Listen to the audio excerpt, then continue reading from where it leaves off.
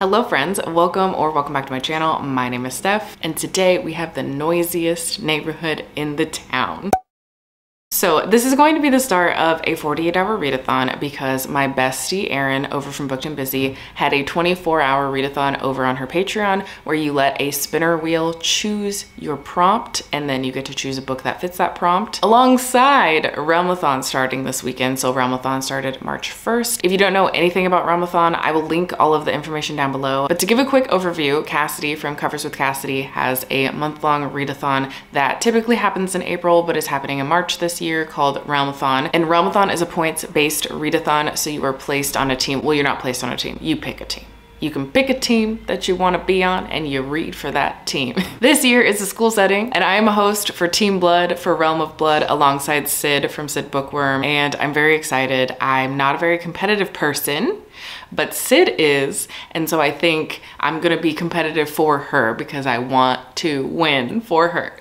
Otherwise, I hope everyone is doing wonderfully during this readathon, but also go Team Blood. So all that's to say, when I spin the spinner wheel for the 24-hour readathon, I will be picking books off of my realmathon TBR and or books that fit in the realmathon in some way based on the prompts that I'm trying to fulfill or if they give me extra points. So yeah, thank you for being here and hanging out with me. Like I said, I will have Erin and Cassidy linked down below as well as some information about the realmathon, like the announcement video, which will have a better explanation than I will ever give and probably answer many questions that you have. So please feel free to check those out. But otherwise, let's get into Friday.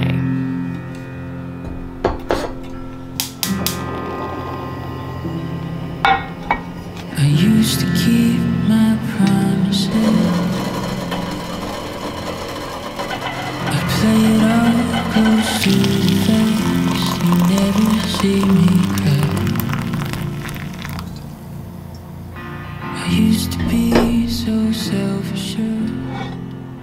Hello friends, happy first day of realmathon. I am currently on sprints on Cassidy's channel, kicking off the realmathon, but also today is Erin's 24-hour readathon on her Patreon. And in her readathon, we are using a wheel spinner and I'm gonna try to take part in it by using whatever my TBR is for realmathon. So I'm gonna set you down and we're gonna spin. I have started my first book of realmathon already because I needed something to do when I was cleaning the house. So I did start Slaying the Shadow Prince by Helen Scher, I think. She's the author of Blood and Steel. It's making me want to pick up Blood and Steel. So that is also on my TBR. So we're just gonna spin the spinner wheel and then we're gonna go and look at my TBR. So I'm gonna put the Busy Bee 24-hour readathon spinner wheel on the screen and we're just gonna see what we get. It's full of prompts. So let's just spin that wheel. Oh, this is a long boy. Featured in a vlog. Okay, so I think that means that this is a book that was featured in one of Erin's vlogs. I don't know if she read Blood and Steel in a vlog. Okay, so I'm actually gonna have to go do some research before we go to the TBR. Okay, hello. I had a little bit of a brain blast because I decided to choose the vlog where Erin came to visit me, and I knew in that vlog she specifically read a book, actually two books that are on my TBR, which are on my TBR because of her. And that's Bones to the Wind. So I did start this at one point last month and I only got like maybe 50 pages in and I was having a really good time, but last month I was just in a really bad reading slump and I was starting anything and everything. So now I'm actually going to read it this weekend. And it's great because it also counts for a person on the cover, so I'll get 10 extra points. And then I think it counted as new to my TBR as well, which is like 1 or 2 extra points. I'm actually so excited to get back into this one because it was one of the first ones that I wanted to pick up for this readathon anyway. So I'm very excited. So currently I have Bones to the Wind as my physical read because there is no audiobook, and that's the one that I spun for Erin's readathon. And then I am reading, well, listening to Slaying the Shadow Prince, which is a Cassidy fave. This one will get me a lot of points. I think it's like 40 points or something like that. The only thing is, I was really hoping that I would be able to pick this up soon, but maybe this will come up on the spinner wheel again if I finish what I'm planning to finish this weekend. I'm trying to read as much as possible, but I've been really easily distracted recently, so hopefully this readathon kind of changes that. Okay, but while we're here, I am gonna spin the wheel for a second time, and I'm only choosing 2 books right now since I am in the middle of Slaying the Shadow Prince, so I do want like 3 books to be able to go between this weekend. I don't think I'll read more than 3 books this weekend because I'm a realist. I really know myself. So let me spin the wheel for a second time. I'm kind of hoping for maybe a short boy, a new release, a new release. Once again, I'm going to have to get back to you. I'm gonna have to get back to you on a new release because I did just get A Tempest of Tea and like I could use that, but I have the discussion for that at the end of the month, so I would rather read it closer to the discussion just so that my thoughts are fresh. I don't know that I have that many new releases right now, especially not small ones. Okay, anyway, I'll be right back. Also, we are on reading sprints right now, which has been really fun. I'm gonna have to get off soon because I have to go to a therapy appointment. But later, I will be on Erin's sprints. So it is a sprint heavy day. It is a very sprint heavy day, which is not normal for me. Hopefully this means I actually read a lot. Cause baby, like, ooh, it's all another flower lane. The sun goes around the state. Can't wait for the long day. Cause baby, like, ooh, it's all another flower lane. The sun goes around. Hello friends. We have been sprinting all day. I literally sprinted on Cassidy's channel for like 3 hours before I had to go to therapy. And then as you will have seen, I hopped on Erin's 24-hour readathon sprints, and she clarified for me actually on those sprints that a new release for her and this readathon can mean anything from like the summer of 2023 to now. So funny enough, Slaying the Shadow Prince, I think is what it's called, that is considered a new release in her definition, which is perfect because I was really struggling to find a 2024 new release that I actually wanted to read or wasn't a sequel to something, which is so funny because I really want to go into Blood and Steel, which is in the Slaying the Vampire, no, there's like a bunch of them that have the slaying the blah blah blah. Anyway, this one is Slaying the Shadow Prince. That is in the Blood and Steel world. I'm sure it has a series name that I just don't know right now, and so I really want to go into it because I really like Helen Scherer's writing,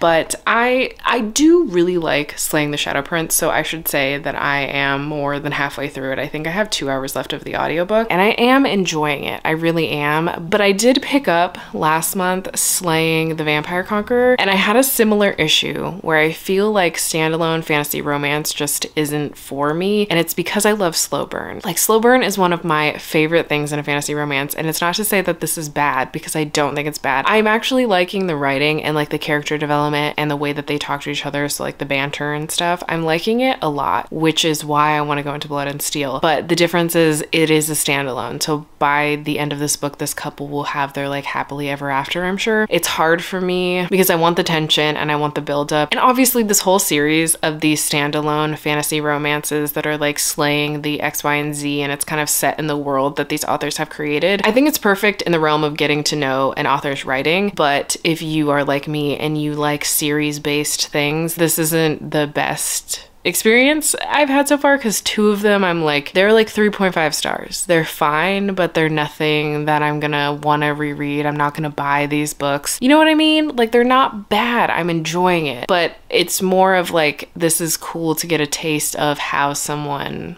writes, and will I like their world, and am I interested in moving forward with potential characters that you meet in these books. Because in this book in particular, Talamar, his apprentice, or past apprentice as he'd like to say, is actually the main male love interest in the Blood and Steel series. So it's cool because you get to know him and I'm invested in him as a character. So that's another positive of reading this. But I just have very little investment in the characters, and I guess it's probably because it's a standalone and I'm not even sure if I'm ever going to see these characters again. I kind of, not gonna lie, I had the same problem with 6 Scorched Roses, which I enjoyed. I thought it was beautifully written and I did like the characters, but I felt like to say that you needed to read it before you went into the second book in the Crown of Nyaxia series was a little bit of a stretch. Like, I see why you should read it, and the author says to do that, so listen to the author, not me. For how little those characters are in the second book,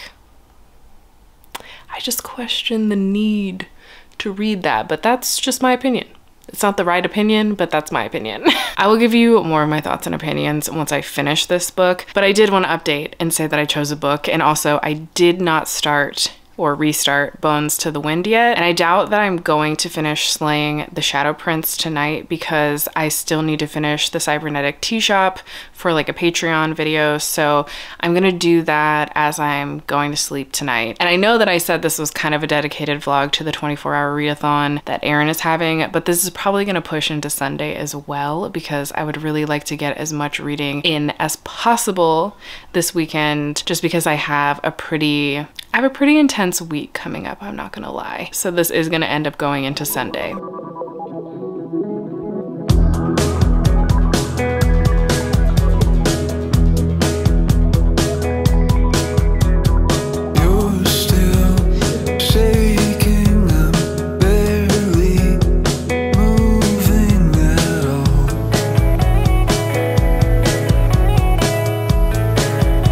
Good morning, friends. I just got ready for the day and I have a live show for Mistborn with my patrons in like 20 minutes. And I'm not gonna lie to you, when Jazmin and I get together, we end up talking for a really long time. So I don't know how much reading I'm gonna get done this afternoon, but this morning I finished the cybernetic tea shop, which I'm giving like a 3.5 stars. I really enjoyed this. So it's basically a short story about this girl named Clara and this kind of AI entity named Sal, and you see that Sal sort of has the actual feelings and emotional capacity of a human, and her feelings and her evolution very much mimic humans. And Clara is human. She works on robots. She does coding, and Sal and Clara have this connection because Clara starts going into Sal's tea shop, the cybernetic tea shop, and they just make a really cute connection, and it does turn kind of romantic a bit. But our main character, Clara, is asexual, so that was an interesting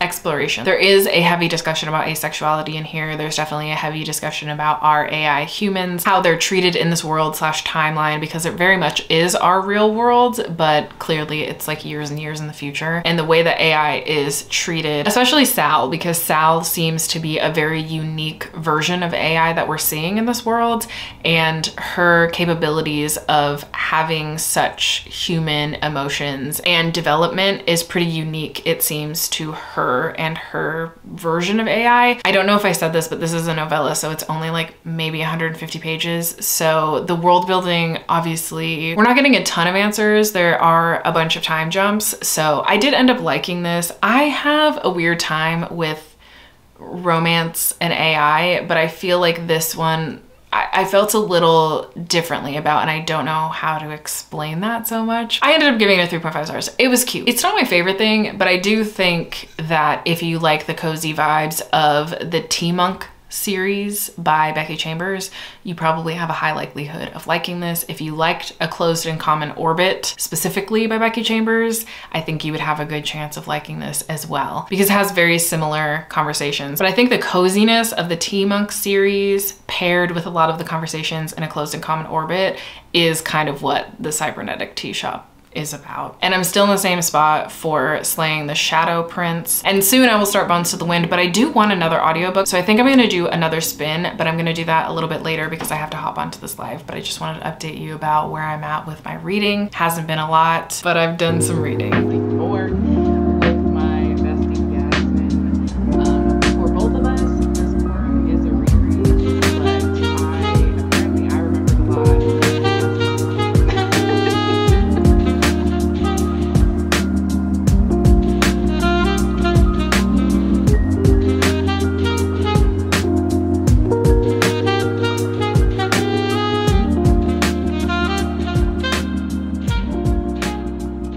Hello, I'm in an odd spot. Why is it? There we go. Hello, as predicted, it is so many hours later. First off, Jazmin and I talked for hours. I'm not exaggerating, it was like 5 hours. We did the live show, which was like an hour and a half, and then we talked for like 3 hours because we seem to save all of our catching up for right after the live show, and it's very fun and I love it. But obviously that meant that I didn't get a lot of reading done, which is completely fine because I rather be social with my friends. That being said though, as soon as I got off the live, I ended up making myself something to eat, and then I settled down and I read, and now I'm 70 pages into Bones to the Wind. Still really enjoying this. I'm just really in an audiobook mood, so I wish that there was an audiobook for this, but I do tend to read my Kindle at night right before bed, so it's perfect for that because I do have the ebook out from the library and I'm kind of reading this whenever I have the chance.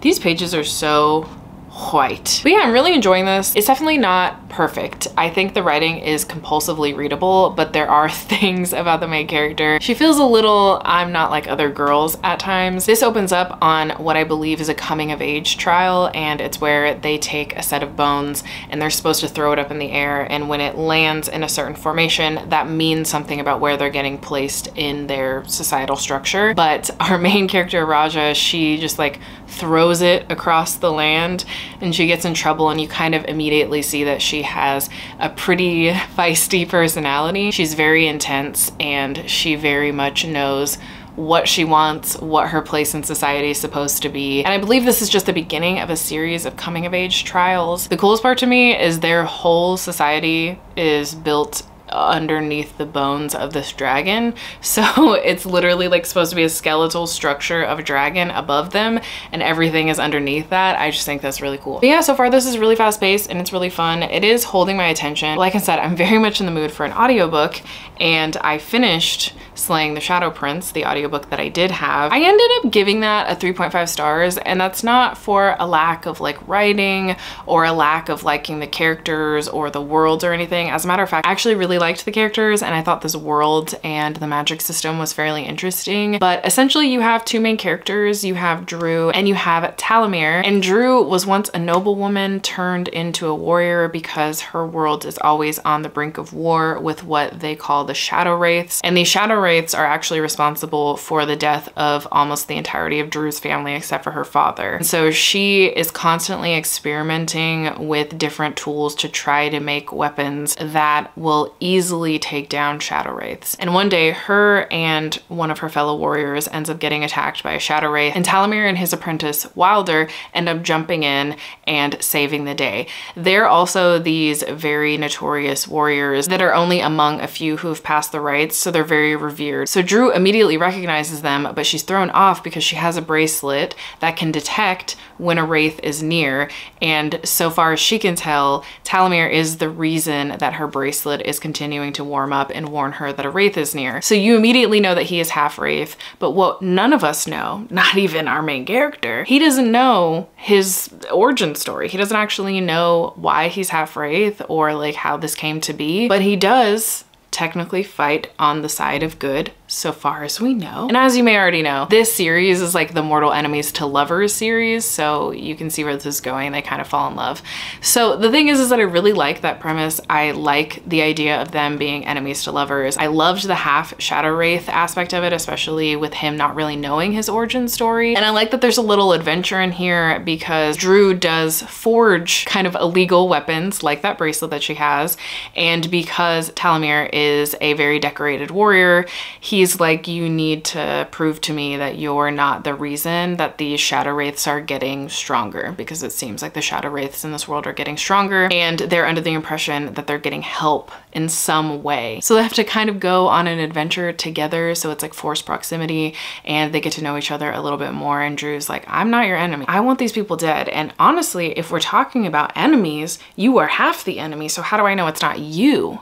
So they're just kind of trying to prove each other wrong, but also not sure if the other person is on the right side of things. And I thought that was all very interesting. I just think that I'm not a standalone fantasy romance type of girl, because the pacing in this was at times to be desired, I guess. Like, I still had fun, but during the middle, I was like, okay, where are we going with this? What are we doing? Especially with a standalone. I was like, we can't waste time. We were supposed to be on this adventure to get these answers, and it seemed like we had all these really random side quests. It just didn't fully work for me. So there's something about the pacing that was like completely off for me. And in the beginning, I was into it. It felt really fast. It felt like we were getting places. In the middle, it lulled. And then in the end, I was interested again, which is why I want to give it a 3.5, because I can't rightfully say that this is like a 4 stars new favorite. Had the same issue with slaying the vampire conqueror. There was something about the pacing that was off for me. And also, I think I said this yesterday, Wilder is the main love interest in the Blood and Steel books.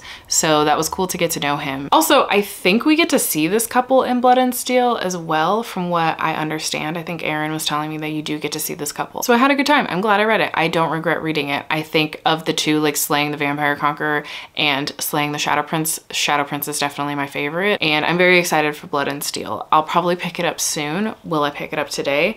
The wheel is going to tell us. I'm not even gonna say out loud what I'm hoping for or not hoping for, because if I say out loud the thing that I don't want, you know I'm gonna get it. Ooh, KU. Some of the things on my KU that I have checked out, I don't think have audiobooks. So I'm going to keep this one in my back pocket, and I'm gonna spin again because I'll check KU, but just in case, okay? Just in case. I didn't want this. I did not want new release. Do I spin one more time?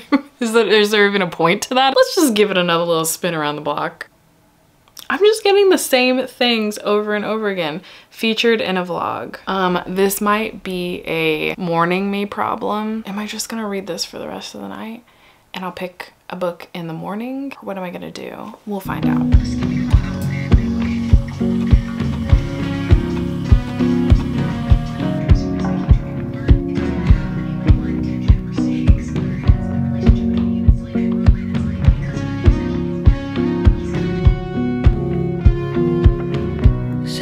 $dollars and champagne for the trouble. It's a t-shirt in the backseat of your car. Head down just like your father taught you. Stick around when the walls start to fall. Good God, does anybody notice you sat at the table and you listened to her scream? I know we've had a few too many. I'm not sure what to believe. Beauty queens and rock and rollers, crystal glasses, Coca-Cola. Nice to meet ya, nice to know ya. Better have listened to all that they told ya.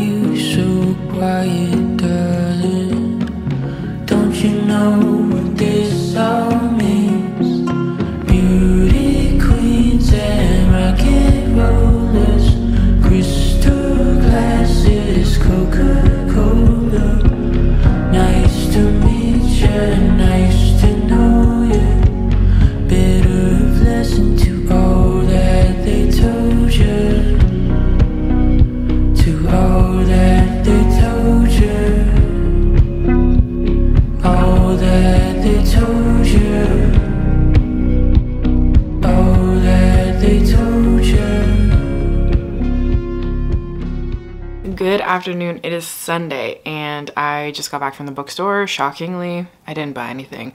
I've been really good about going to the bookstore and not buying anything. And as a matter of fact, like nothing has really been calling out to me. But anyway, where we last left off was last night I did spin. I spun 3 times. I needed kind of a palate cleanser because I've been heavily in the mood for fantasy romance, but sometimes they start to blend together if I just read them back to back to back. So I needed a palate cleanser.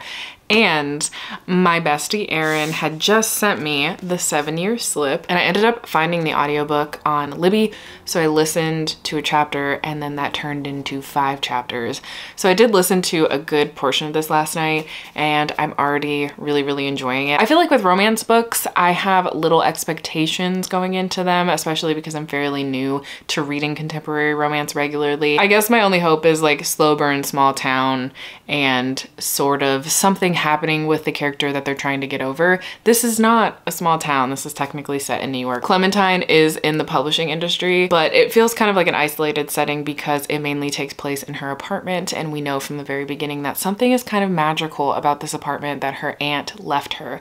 And at the beginning of the book, we know that her aunt has passed away, and she is still very much dealing with that grief, and she has sort of thrown herself into her job at this point, and she's kind of been going through relationship breakups because she is so invested in her job and not so much a relationship. Also, at the beginning of the book, she goes back to work and finds out that she is up for a huge promotion, which is actually a promotion that she's kind of been working towards the entirety of the time that she's been in publishing and been at this particular publishing company, and it's about to happen, and it's happening sooner than she even anticipated. So of course, she then comes to find out that her apartment is magical, and her aunt has kind of always told her there's something magical about this apartment, and it turns out, well, I don't really know how to explain it actually. It's like a time travel-y type thing. Like this man that she meets and she can't stop thinking about is also living in this apartment, but like there's a 7-year time difference between the two of them in this apartment. It's very interesting. I'm only 10 chapters in, so I am about 90 pages into it. So things are still being explained, and we're still kind of learning about how this all works. And I assume that the answers about this magic system and how this actually all works is never going to be explained, which I'm not really bothered by because I'm not fully expecting it. It's not fantasy. But I like how this is being set up, and I really like our main character, Clementine, a lot. She's a character that I feel like I relate to in so many ways just because she is grieving at this point in time, and like I said, she throws herself into things to sort of get past that grief, and I very much do that.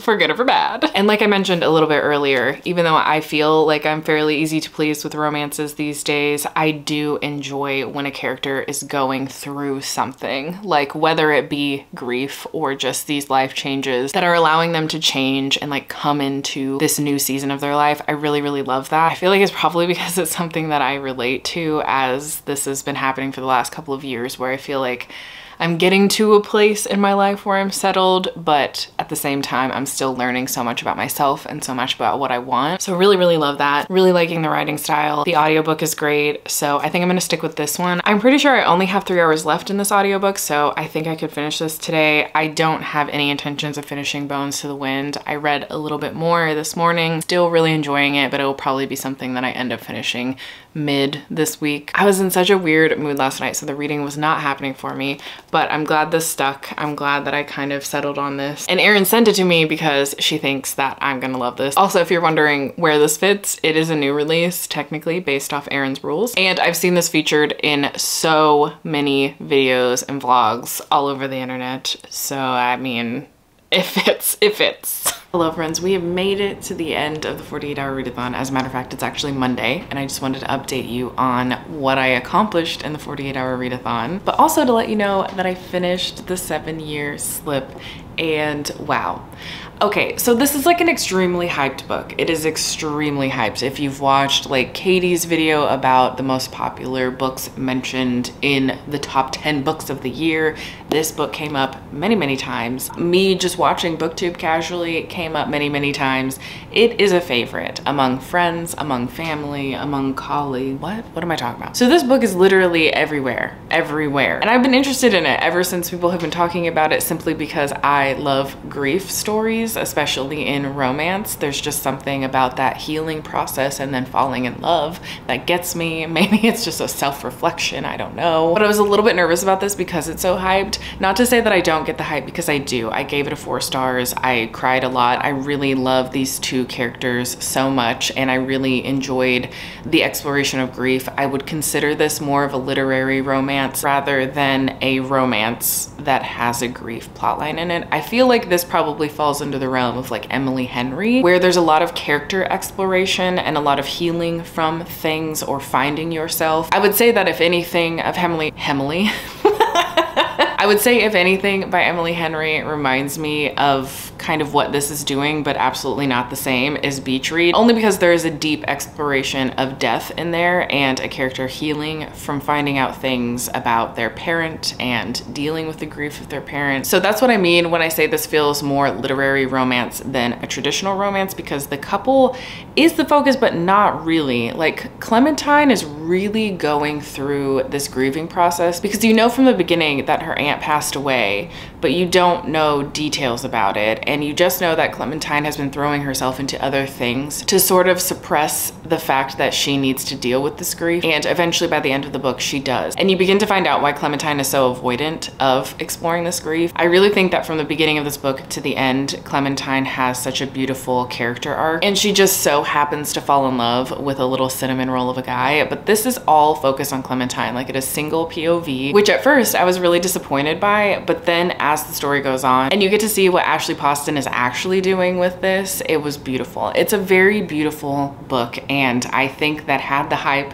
not been so high, maybe this would have been a 5 stars. I don't really know. I just felt like I had too high of expectations going into it, which is a very dangerous thing with hype in general. So this was a 4 stars, and I will think about it all the time, I'm sure. In so many ways, it gave me that feeling I got when I read Part of Your World, which was a 5-star romance for me. I think it's really the only 5-star romance that I've had, except for maybe a Mariana Zapata. I should say 5-star contemporary romance. But this did do so many things for me that I'm always looking for in romance. And Irwan as a love interest is just...